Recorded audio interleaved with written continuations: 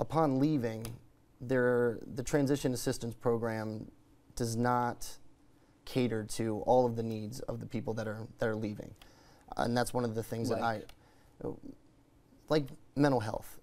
It should be mandatory that we as veterans go to the VA and actually sign in. It took me 5 years.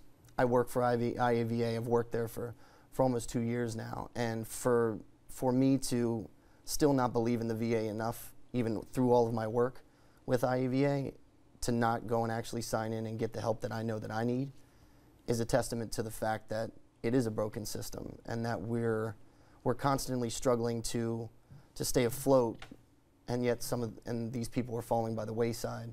And like you said there, 18 a day, they don't even have, that's an estimate. They don't know what the actual numbers are. And so being able to track is even more important, or getting these people into the VA system so that they can track.